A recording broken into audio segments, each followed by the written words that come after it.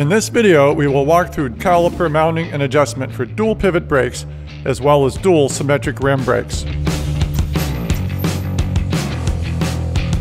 Make sure you're watching the caliper mounting and adjustment video that matches your brake type. If you're not sure what you're dealing with, watch this video. The dual pivot brakes pull from the side, with each arm having a separate pivot. In one arm, the pivot is centered, and the other arm, the pivot is to the side. The dual symmetric pivot caliper looks similar. It is pulled from the side. However, each arm has its own pivot on the side.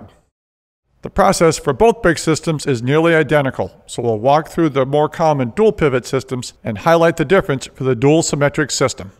Typical tools and supplies may include hex wrenches and a combination wrench for brake caliper mounting and pad adjustment, a cable stretcher such as the Park Tool BT2, torque wrench and bits to make sure things are properly tight, a screwdriver for brake centering, and a cable cutter for cable trimming and end cap installation.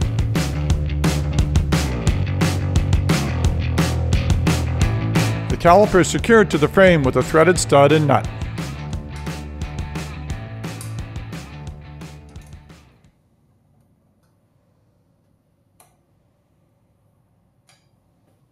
Next, we install the wheel and make sure it is fully seated, centered, secured, and true.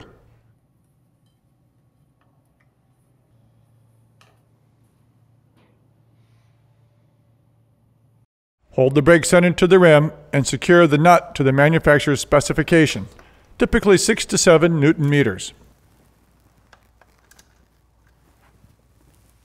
Getting the calipers close to center now helps with the adjustments later.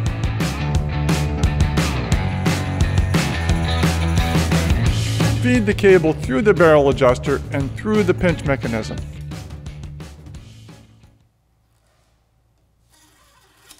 Back the barrel adjuster out 2 or 3 turns to allow for later adjustments. Make sure the quick release is in the closed position. Squeeze the pads to the rim and secure the pinch bolt to manufacturer's specification, typically 6 to 7 Newton meters.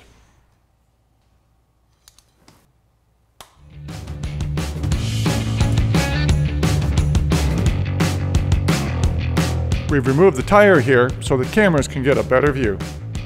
An important pad setting is height. For dual pivot calipers, we pay attention to the swing. This arm is moving upward to the rim, so the lower edge of the pad should strike the lower edge of the braking surface.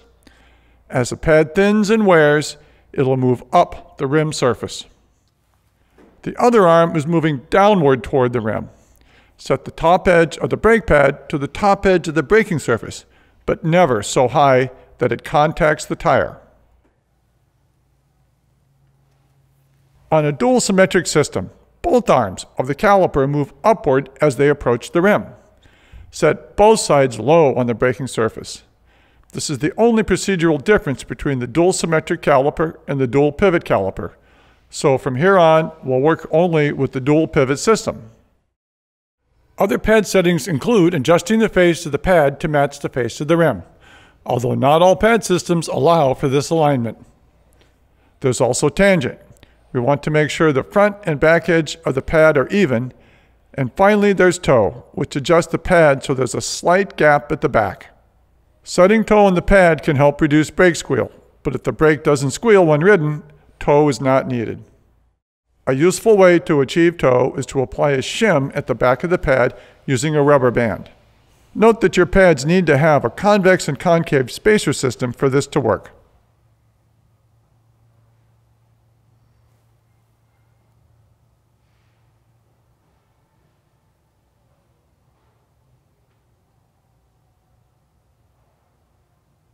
We squeeze the lever gently and loosen the pad screw. The pad will self-align because of the gentle pressure we're adding at the lever. Secure the pad to manufacturer's specifications, typically 5 Newton meters. We remove the rubber band and we have our toe. Another way to add toe is simply to loosen the pad, manipulate the arm, hold it, and re-secure the pad. A test to see if it's tight enough is to try and twist the pad. Twist hard with one hand, and if it doesn't move, it's tight enough.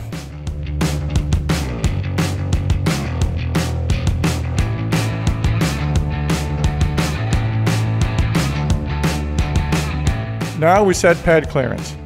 Begin by pulling the lever with force to test the cable pinch bolt and settle in the cable system. Next, we set pad clearance, which is the gaps between the rim and the pads. Don't worry about centering the pads, that will come next. Set pad clearance not by looking at the gaps, but by feel up at the lever. A brake that is too tight will mean that we are just barely squeezing the lever and the pads immediately contact the rim. In this case, we'll bring the barrel adjuster down into the brake, which gives us more cable slack and moves the pads away from the rim. On a brake that's too loose, you'll squeeze the lever and nearly contact the handlebar.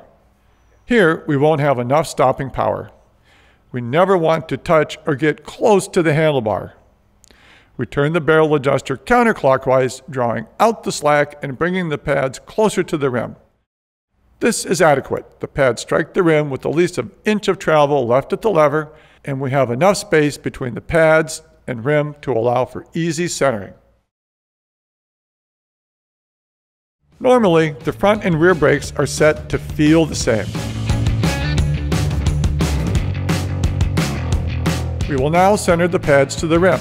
Depending on the model, there are different techniques to do this.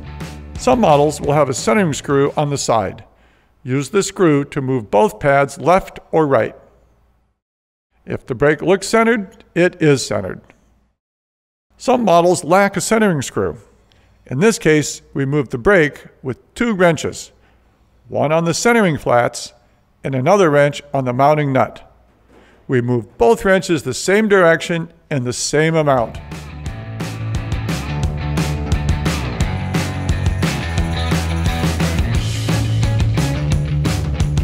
Finish by trimming the cable and installing an end cap. We only need enough cable to grab with the 4th hand. A little over an inch is fine.